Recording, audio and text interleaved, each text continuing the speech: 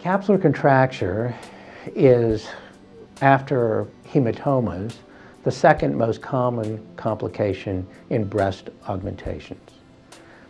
We have been trying for many years to understand what causes capsular contractures.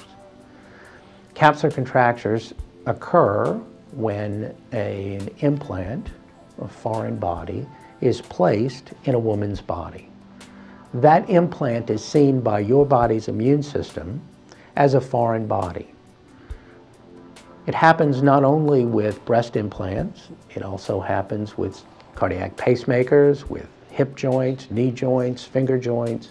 Any type of artificial implant that we place in a human body, the human immune system sees it as a foreign body. Your immune system then decides that it doesn't want that foreign body there. To counter this, your body creates a sac around whatever the foreign body is. In the case of breast implant surgery, it's the breast implant. Now, this sac that's formed around the implant, once completed, shields the breast implant from your body's immune system. Therefore, your body no longer sees the implant as a foreign body and then just goes on about its natural business. The sac, which forms this capsule around the implant, is made up of some of the same kinds of cells that make up scar tissue, namely fibroblasts.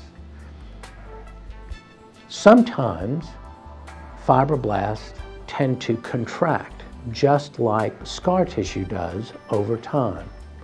When that process occurs, the circumferential contraction around a soft breast implant makes the implant feel hard.